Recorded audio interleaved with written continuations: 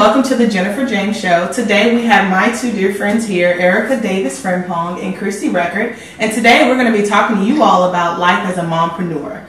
But before we get started, I'll have the ladies introduce themselves. Hello, I'm Erica Davis Frimpong. I'm the founder for Annie-Admin Solutions and Bellissima Babes Boutique.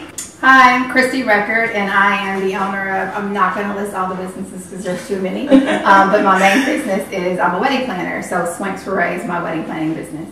Awesome. And so today we're just here to, just kind of inspire all of the mompreneurs out there, or inspiring women or moms that are looking to step out there to become entrepreneurs, that may have questions or just unsure about what that journey looks like. We're just here to kind of talk to you about what our journeys have been, what that looks like, why we decided to step out and be entrepreneurs, and what those daily duties looks like along the way. So Erica, if you can start about talking about just some of the services that your business offers and just kind of how you even got to where you are today. I actually have a background in banking. I fell into it magically. It was supposed to be my pit stop job while I figured out my life. That was 10 years ago. And so in that time I worked with small business owners. So I was always on the business banking side. And I really enjoyed that, really enjoyed helping people kind of achieve their goals. But I always knew that I wanted to be on the other side of the table, perhaps. But I didn't know what that was. And so I didn't know what my talent was. I don't really have a gift per se, like to plan events, or I'm not a hairstylist. I can't make furniture. I felt like I didn't have anything tangible to really offer people. But I know that I have a heart and mindset of wanting to always help people. That was kind of my, good side and the downfall of my life, is that I always want to help someone. And so I just really got really quiet with myself, probably, I think it was like the summer of 2013 before I had my first child. I found myself really frustrated with life. I was going to work every day and I was really unhappy. I'd come home and I'd complain, and my husband at one point told me, I don't want to hear it anymore, do something about it. And so I was really upset with him, because I felt like you're supposed to listen to me. To support me. Yeah, listen to me vent. I just had to get quiet. So I didn't go out, I didn't watch TV, I didn't do anything, and I just had to figure out what is it that I can offer to the world and make a living doing it, because, Wells Fargo Mortgage is still owing their bill every month. And I just realized that I could help people, small business owners in particular, make their days a little less stressful, make their job of finding somebody to hire, help them with their business a little more cost effective. And so that's where Annie-Admin came in, and I just worked on the business plan that whole summer, and then we launched the following December for that. So the goal really is just to make sure that we're making sure that our clients are taking care of all their back office activities, from answering their calls, scheduling their appointments, doing their social media, handling their invoicing, payroll, collections, anything like that, that we can, make that a lot easier for them to manage. And you're a mom of how many? Two boys. And a wife as well. Yes. So how is that? 3 boys. So how was that part of, your planning for stepping out there and doing your own thing? Was that? I just realized that once I had my first child, I wanted more flexibility, to be able to be there and be present when I felt like I needed to. And so with work, while the role that I had as the vice president of this bank here locally, while I had some flexibility, I really didn't. Right. There were certain things I just couldn't do.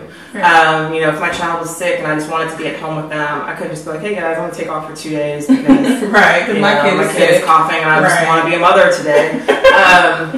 It didn't work like that. And then I just felt like, okay, if I really grind it out and put in the time and put in the work now, when he's 5, 10, 15, and he really has a life going on, I can be there because I want to be there. And that was really the driving force behind it. I wanted a better life for not only myself, but for my children. No, I hear you. Christy? So I have never liked working for people. I think that has a lot to do with my personality. My husband, in premarital counseling, the counselor coined us as freedom and then him structure. And that has been who I am for probably the majority of my life. And so for me, I never liked working for anyone. And so I would go through these phases of job hopping, and I would go back and forth, like you were saying, or one of you were saying, you didn't like being somewhere and you'd always go to the next thing. So that was me. Probably like every year or two, I'd find a new job. Right. And I decided one day, hey, and this is like right before or right after I had my first child, I'm not doing this anymore. So I was like, let me start this business. I lived in California and I decided I was going to be an event planner. Had a business partner, and it just kind of, we both weren't devoted the exact same way to the business. We were going through different life changes. I was having a baby.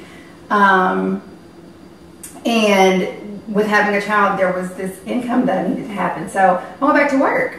But I knew this is what I wanted to do. So I picked up my life and I said, California doesn't work. I moved to Texas. And when I moved to Texas, I met my husband. And I worked a corporate job here for a while because I needed to. Obviously, I had to pay bills. And what drove me out finally was stress and anxiety. So the stress and anxiety of, like you said, wanting to pick up your kids, the daycare calling because they're sick, and you having to ask permission. Exactly. It's like, yeah. Can I be a mom like today, right, and then go back to work? Right. That was like the hardest part. And so one day after I had my third child, I was sitting at my desk and I was just like, he's sick. I think there was a tornado going on here in Dallas, and I'm just like, oh no, like I'm not. I was like, I'm done. Yeah. And I think that was my last day at work. And I had been running the business in the shadows. Right. Of the I know shop, what you mean. and I have been doing really well, so I was really stressed out too with that. Like, here I've got this really great job, but then I've got these kids and we need this insurance. And there was just all of this juggling, and then you're married, so there's this conversation that has to happen about leaving this corporate job. But yeah, so I had been running Swag Spray all that time. And I had tons of clients, and it was just becoming too much for me. So I decided that I was going to leave. But for me, when I initially started Swank Spray, it was for event planning, for like parties and stuff like that. I was like, oh, this will be fun. Not until realizing how much work it is. Oh, yeah. So it's a ton of work. Yes. Yeah. Oh, yeah. It's a ton of work. And when I got to Dallas, I got into the wedding industry, and I love it. And so part of my ministry at the church is I'm in the marriage ministry. Right. I am married. I'm in the marriage ministry. And so for me, the weddings, they're a really big deal. I don't work with everybody. So just because you come to me doesn't mean we're going to work together, because we need to make sure we're a good fit. Right. You have to understand that I'm involved in a little bit more than just your wedding. Like, I want your wedding to be fabulous, but I really want in the process for you to be working on your marriage. Right. And so, or your impending marriage. And so that's right. And so for me, that's the biggest thing about it. I think, like you said, for small businesses, you want to help them focus on getting the back office stuff taken care of so that they can go out and sell. Yeah, revenue. It's kind of the same thing for me. So I want you to be focused on this marriage that you're about to enter into, and so I want to take over the stress of planning a wedding, because they're very stressful, and they take up quite a bit of time. So for me, I just love it. Like, it's 15-hour days and sometimes 20. But I wake up the next day tired. I don't want to move out of my bed, but I promise you the next day I'm like, I'll do it all over again. And I'm glad you brought that up, the long days and just what that looks like. Because I really want to touch on just kind of giving people insight on what is your day-to-day duties. I'm talking about as a wife, like, what's the first thing you do when you jump out of bed? And how do you make sure lunches and kids get to school, they get picked up in time, that you're fulfilling your schedule during the day, and that you have time with your husband when needed when you get home too? How do you balance it all, or is there really a balance? What does that look like, Erica? I don't feel like anyone can achieve. I'm really leery of the word balance, because I feel like a lot of people have this image of perfection that you're supposed to achieve with this work-life balance, and it's just so happy and you're just so zen. I really don't think that exists. I think that you just have to be present in whatever you're doing throughout the day. I will say now, when I was working, I just left my corporate career on December 2nd, which was my son's first birthday, as a gift to myself. But when I was working in corporate America and running the business, it was chaotic because I was stretched so thin. Yeah, so my husband could ask me the smallest thing, and it was like, automatically. And he's looking at me like, what is wrong with you? And I'm looking at him like, what is wrong with you? But now that I am fully self-employed, I try to, it's not an everyday thing, but I try to do things to let my husband know that he's special and he's important to me first thing in the morning. Like, I make him breakfast, give him breakfast in bed. It's not an everyday thing. Right. A couple days a week. I make sure that my son, he just started preschool, that he's taken care of, you know, give them both baths, love on them, kiss on them, give them breakfast, get them out the door. So that's what my morning looks like. It's quiet, but it's chaos. But it's very structured in the sense that I know I have to do this. I need to get up a little bit earlier so I can kind of have some alone time with myself to get my brain around what I need to do for that day. Drop my kid off, go to the gym. That's my time. Like, you can ask my husband, I get irritated when he calls me and I'm at the gym. It's like, you know I'm at the gym. Why are you calling me right now? What do you need? Exactly. You know, and so exactly. It's like, that's my time to just be Erica. Yeah. I'm not someone's mother. I'm not someone's wife in that moment. Thereafter, I come home and I get ready and go into the office. Some days I work from home, some days I work in the office, so that I can make sure everything's going, the way it really needs to be. My days are very strange now. Like, I used to work this kind of 8 to 6 schedule and then come home and work till 1 in the morning if I needed to when I was working. Now, I kind of truly work between 11 and 4. Yep. Go get my kid, give them dinner, we all sit, enjoy each other, give them baths, get them to sleep, spend some time with my husband, and then I may work some more.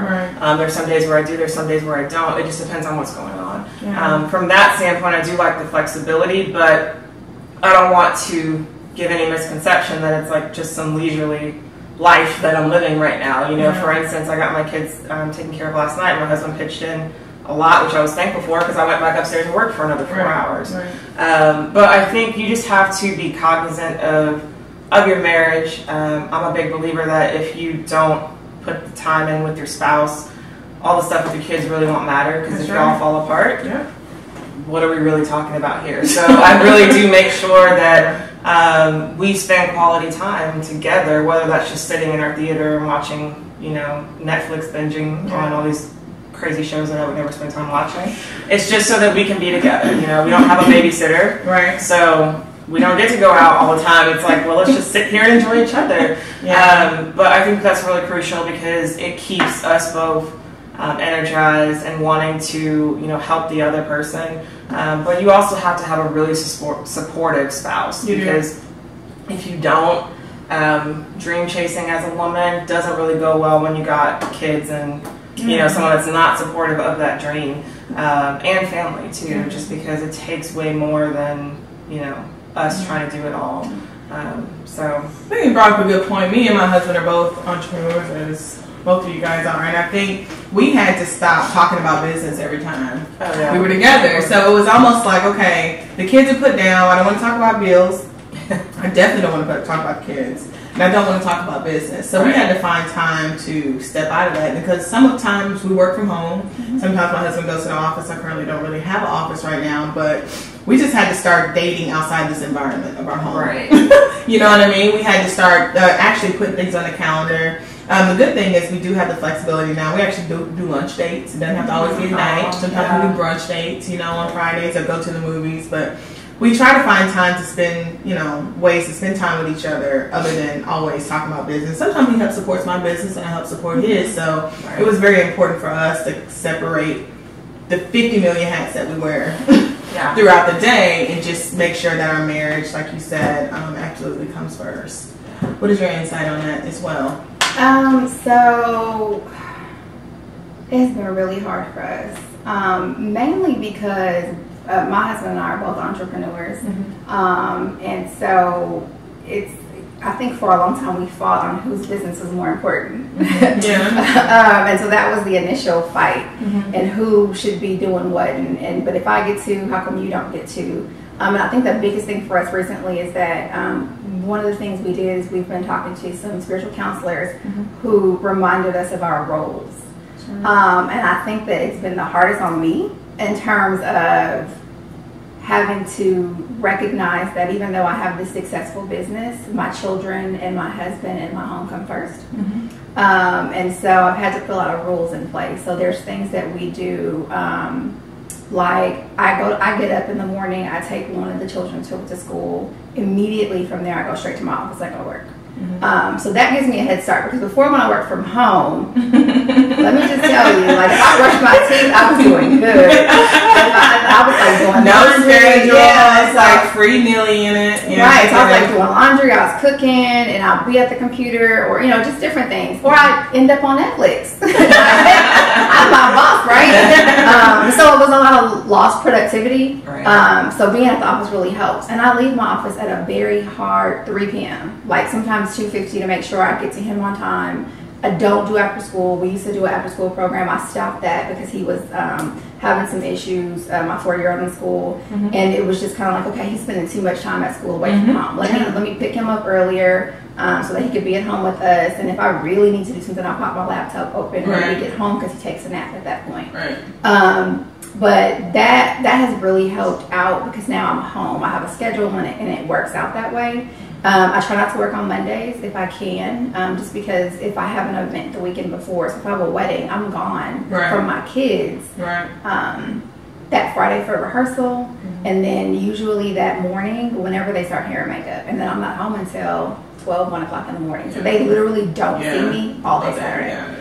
So for and sometimes, and actually don't see me from Friday afternoon or from Friday when they get up at school, because rehearsal, usually they're getting home, they're taking baths, eating dinner, going to sleep. So when I get home, they're asleep. So one of the things for us, in that, like you said, with your husband, in the morning, we had to institute, we wake up and have morning prayer. So before anybody puts a foot on a bed, puts a foot on the floor, excuse me, we get together and we have prayer. We pray about our kids, our family, our marriage, just everything. So that's the first thing that we do, to spend the first part of the morning together and with God.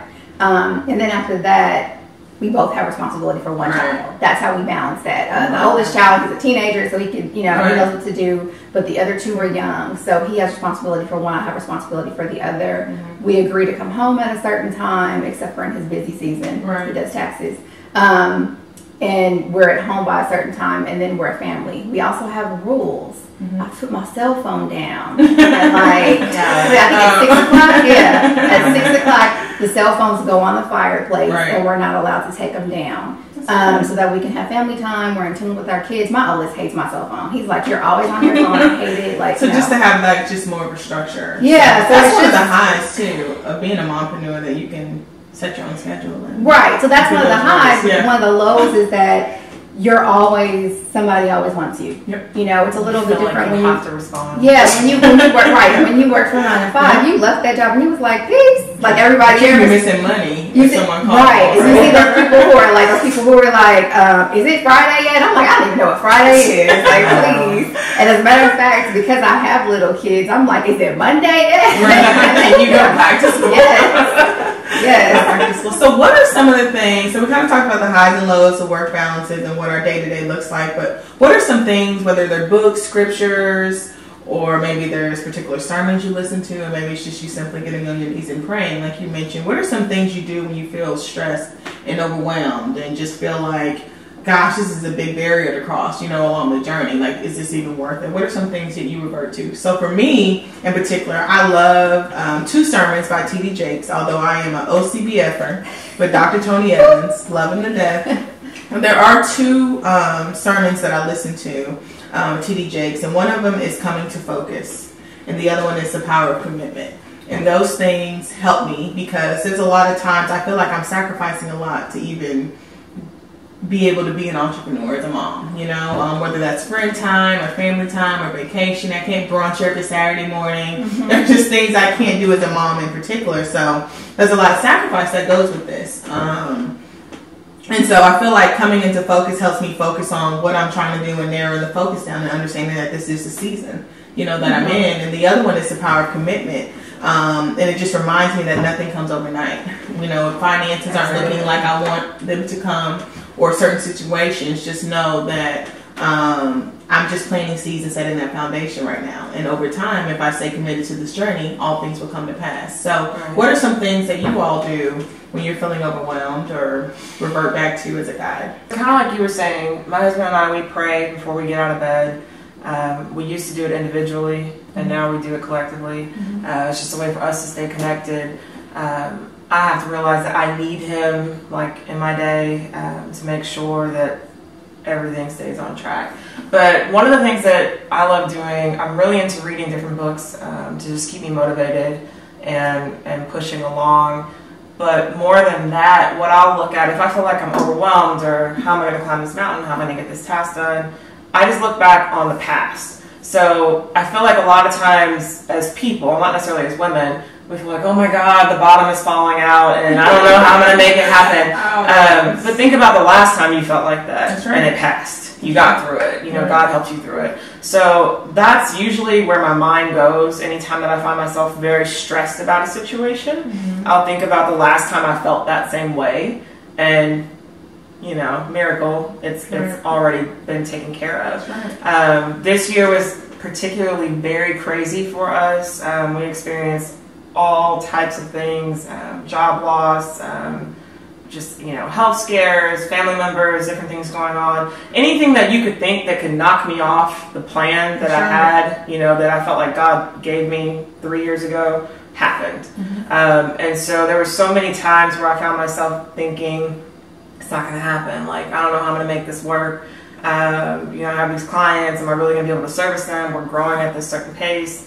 But yet I'm not in a place where I can yet take on another employee because there's 3 of us right now. And there's just different things that just kind of stress you and you can mind think something to death. But I think you just really need to focus on God has already brought me through A, B, C, D, probably all the way to Z. You probably named 26 things that he's brought you through. So why would he not be able to get me through this? And so the one thing that I have to tell myself is I'm not Superwoman. I want to do everything myself. I want to solve everything myself. I want to fix it all. And I just really had to come to grasp with the fact that I'm not Superwoman. And I don't claim to be, and I don't want to be really at all. And so let me just sit back and just let him do what he's going to do.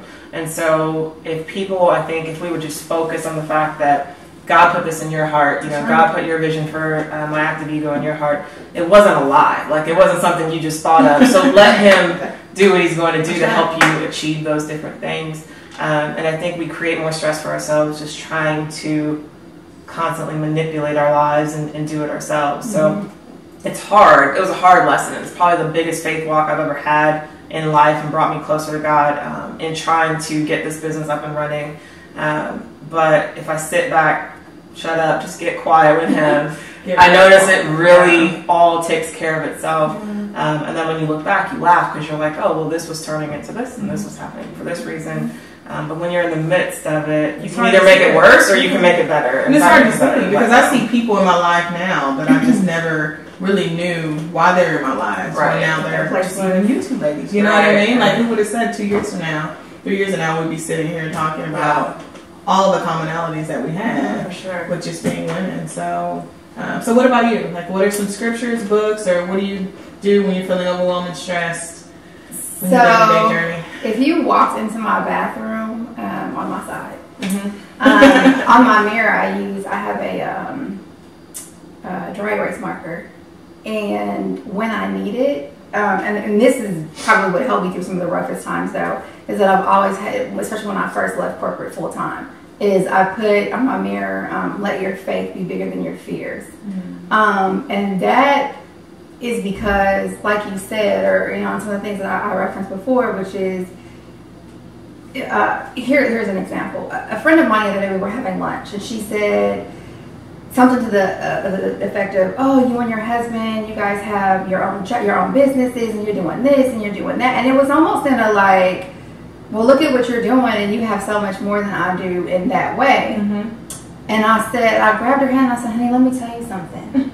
With all of what you see comes a ton of sacrifice. It does. I was just like, if one of us got really, really sick, we would be in so much trouble. That's true. And I was just telling her, and I said, you know, it takes me away from my children sometimes, even though it gives me more time with my children. Sometimes it takes me away from my children. And I explained to her that, you know, I don't look at my account on Friday and see a paycheck deposited. You know what I mean? You have to hustle and get your right. And I said, and I explained to her, I said, you know, if a client decides that they're not going to pay, you become a bill collector, and if you don't get it, you have to have been so faithful and diligent in your money and your finances, a good steward, that you guys will be okay. That's I right. said, so it's definitely not as glamorous as it seems. That's right.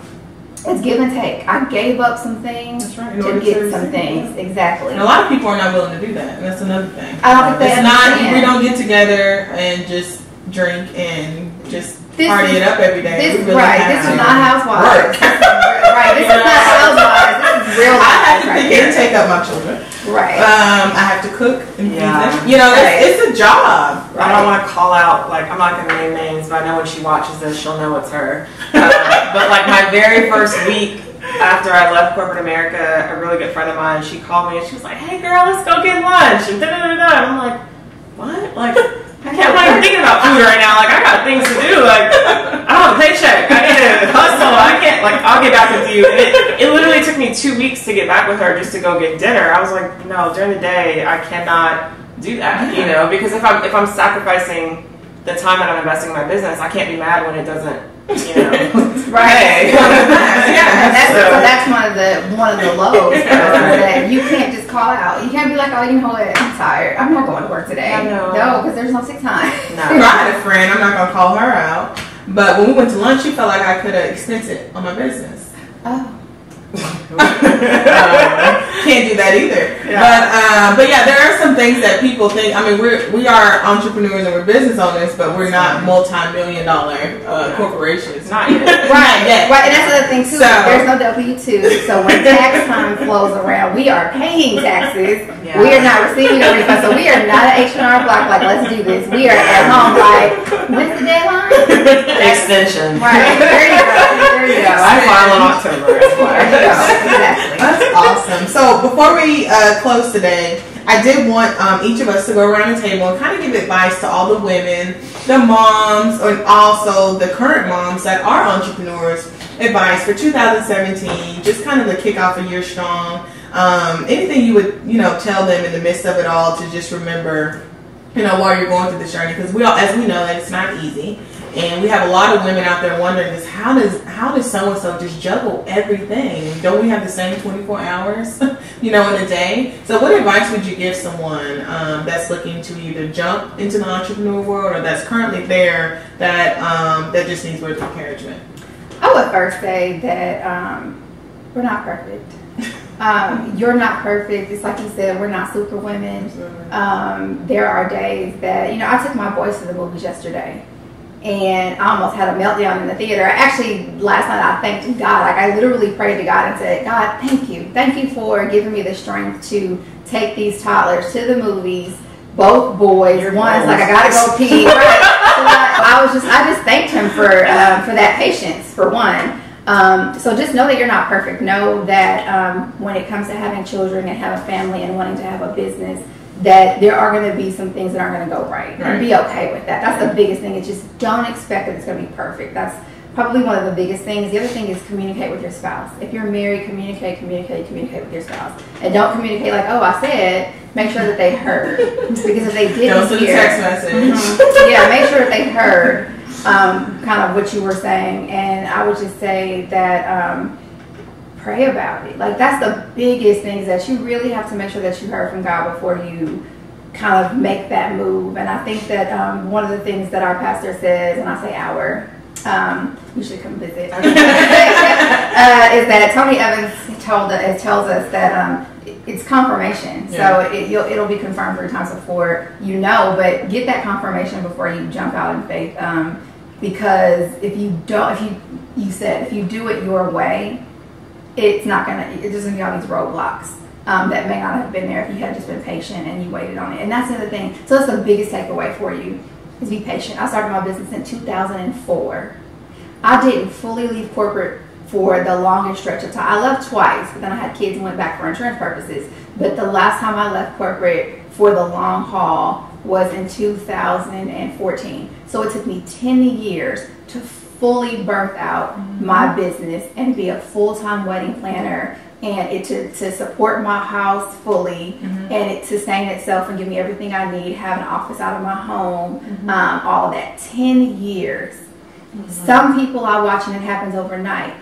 don't chase someone else's dream. That's right. Get what's for you, and God knows what He has for you in advance. So just don't go looking at someone else and say, but she did it, you're not Becky Sue. That's You're right. whoever you are. Love it. Wow. So I definitely agree with that. You know, if you really look at the full timeline, like we were talking about, it took 10 years for you to do that. When I originally first had the idea, I had a partner. We tried to do some things together. It didn't work out. We wasted a lot of money, time, energy, and effort. And then I walked away from the idea because I was just like, ugh, this was horrible. It was a horrible experience. And that was back in at least 2009, because it was before I was married. You know, fast forward to today. The biggest thing is I really wish that social media is a gift and a curse, because people see a glimpse of what's going on. They don't know everything that's going on behind the scenes that you're doing to just post that glimpse that they can see. And I think that a lot of people, women, you know, I have friends that have ideas and they want to start these different businesses and they want to do other things. They allow their fear to block them. And so I don't think any one person has more ability or talent than someone else. You just have to want it more. Right. And you have to have a plan. You can't just jump out the window. But you have to have a plan, but then you have to move your feet, you know, get to work. And I think that's where a lot of people get caught up. They're constantly planning and thinking and organizing and trying to tweak and do all these things. In the process, you've wasted years. And someone else is already on it. Someone else is already on it. And then you're mad because you're like, well, heck, I was going to do that, blah, blah, blah, you know. And it's just like, so do it already. But take the time to make sure that you know that your business model works, that it's sustainable. I had to get, I'm a numbers person, you know, being in banking. I had to get really real with our household expenses. And knowing from, you know, mortgage to Netflix subscriptions and all these other little random subscriptions I found out we were paying for that I don't know why we were paying for.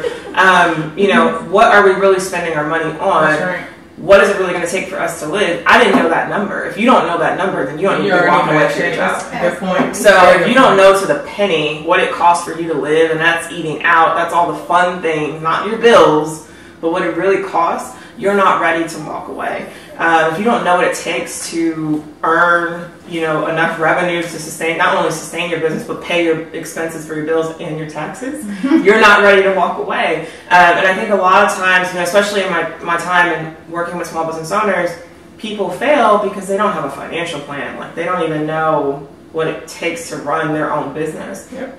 That's half the battle. But the other part is you have to move your feet. You can't sit there and expect, like, okay, I'm in business now and all these people are going to call me. It doesn't happen like that. They Like, don't you even gotta, know who you are. Yeah, they don't know who you are. They don't know you're sitting in your house like with this grand scheme, and you know, and you may have a very awesome service or product to offer the world, but if you're not out there putting yourself out there, if you're not following up with people, it may take you 10, 12 times before somebody says, yes, you know, this is the right thing for me. You have to stay on top of your game, and I think that's where a lot of people go wrong, is they think there's some type of instant success. Like, I just have this great idea, or I have this great service and I'm really good at it and it should just work. It doesn't work like that.